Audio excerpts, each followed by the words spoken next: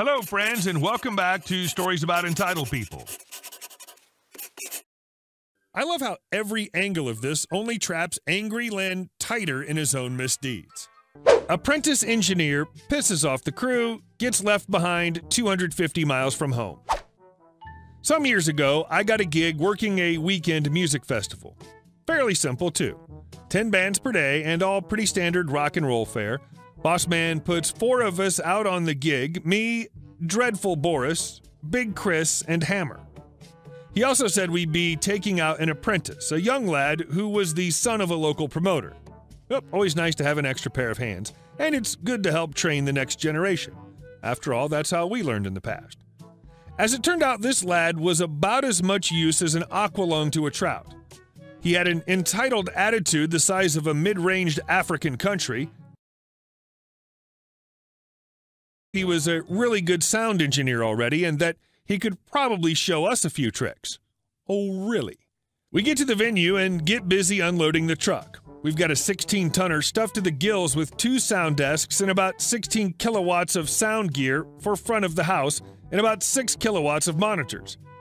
As you might imagine, this is pretty heavy stuff, and it takes all of us to safely unload it and get it stacked up in place.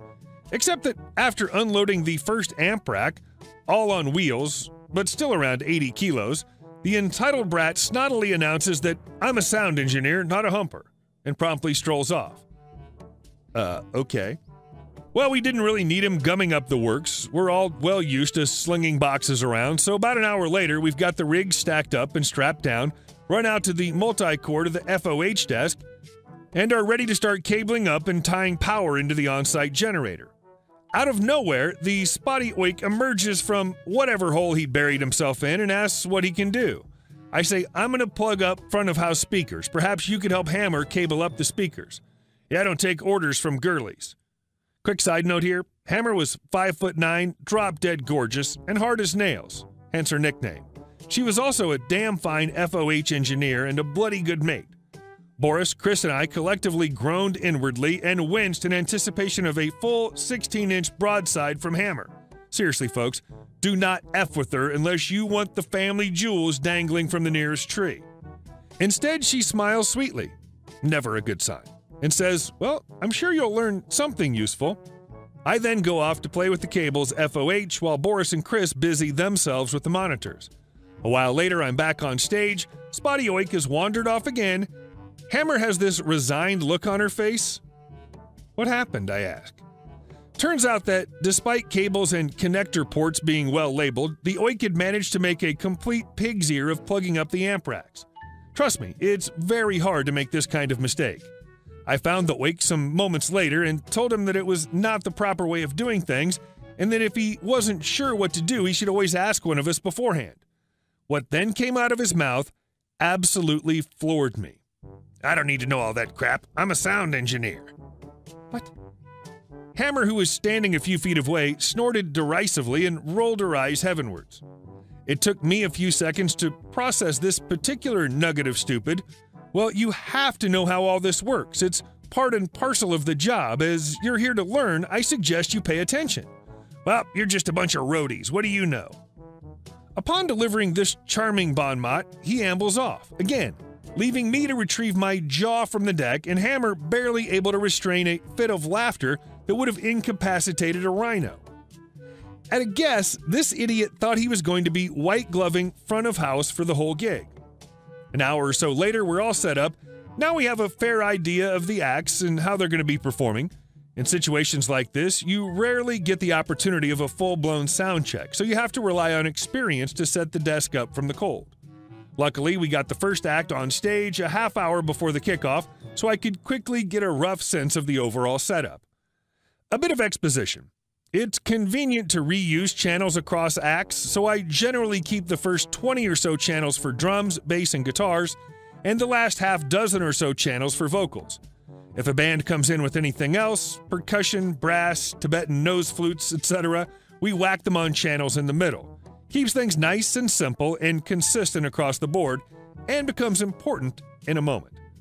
The working procedure in show is also simple. Dreadful Boris and Big Chris run the monitor desk, and Hammer and I run front of house. We'll do 2 acts each before handing over to the other. Saves wear and tear on the ears. And when we're not running the desk, we'll handle setting up the stage for each act and troubleshooting when necessary, as well as doing runs for food and coffee in between. We also tasked the spotty oik with help with the stage setups, which rapidly proved problematic. We finished the first act and aimed to do the turnover within 15 minutes.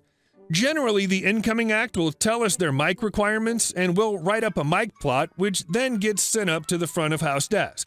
Up comes Spotty Oik with the mic plot, and he goes back to help with stage setup. As I'm checking each mic, I notice that I cannot hear the vocal channels. No sooner had I spotted this than Dreadful Boris comes on the intercom and asks if I can hear the vocal channels. He can't hear them either.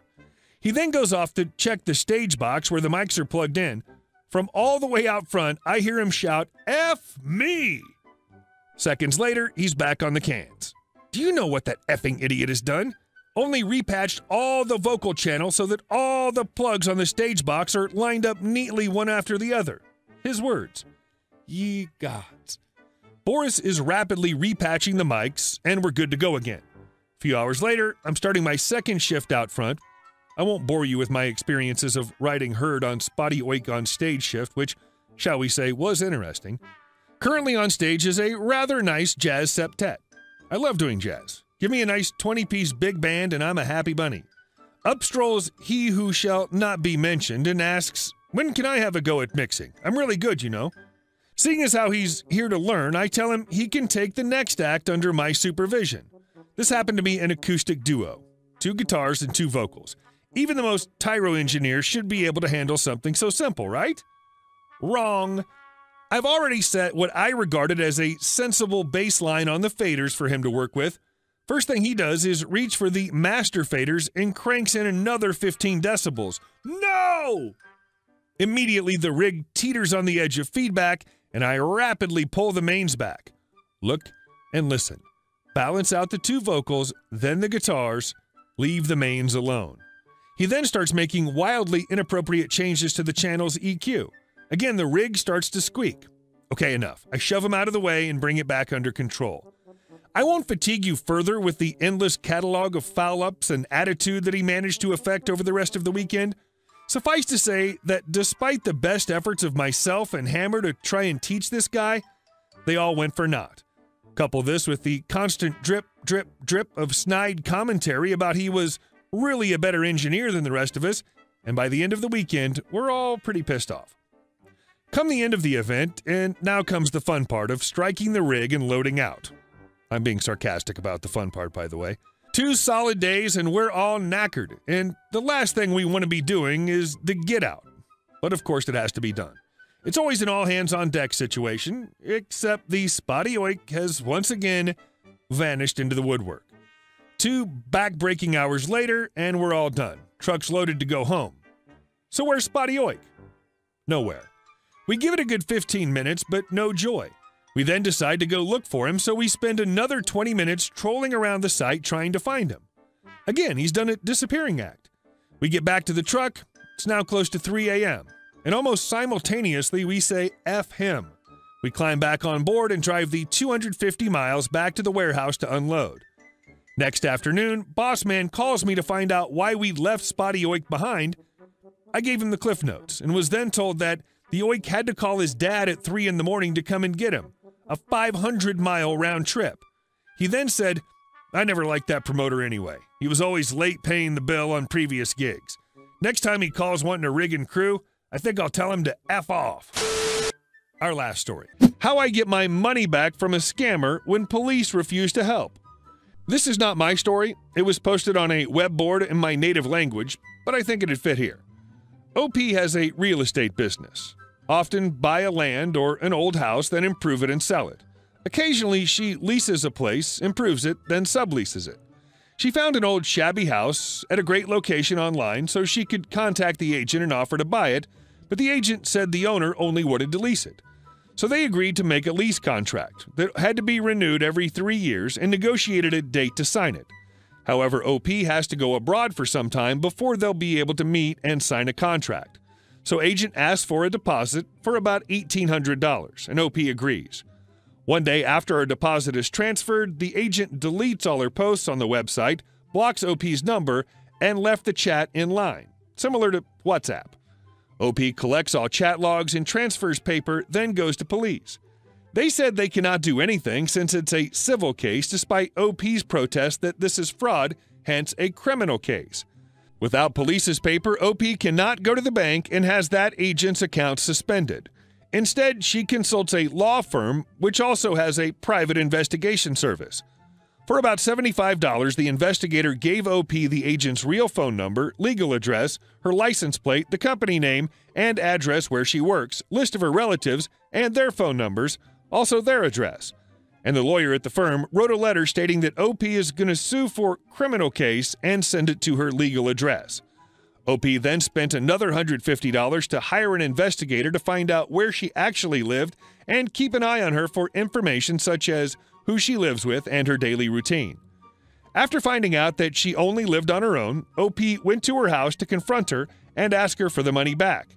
She said she doesn't have it now and will transfer it back later.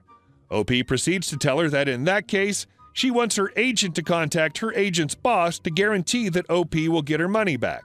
She refuses to let anyone at the company know about this. Instead, she transfers $900 back to OP via mobile phone. At that moment, she said she will transfer the rest at the end of the month. OP said that is unacceptable, that she'll contact her parents, then shows the info she has on her. The agent was beyond shocked and tells OP that her parents had mentioned a letter from a law firm, but they didn't open it.